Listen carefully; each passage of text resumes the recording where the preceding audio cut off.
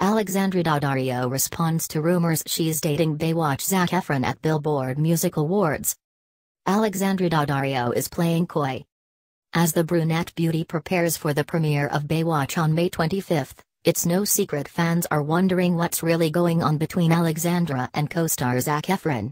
The pair posed for an undeniably flirty photo at the 2017 MTV Movie and TV Awards, but as she revealed to E!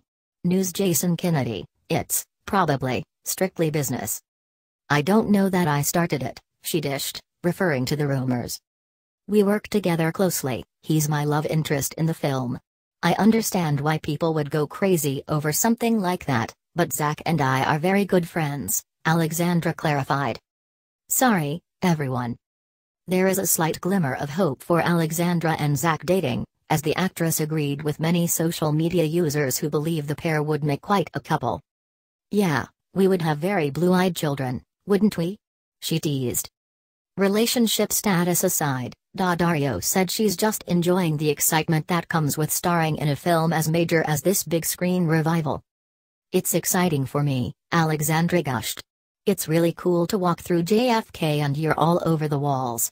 It's insane. I think we made a really funny movie." As for what moviegoers can expect, Daddario teased, "We took everything we love about Baywatch and the things that seemed ridiculous about Baywatch now, and we lovingly poked fun at them. Then we turned it up to an 11, and added a lot more things for women to look at."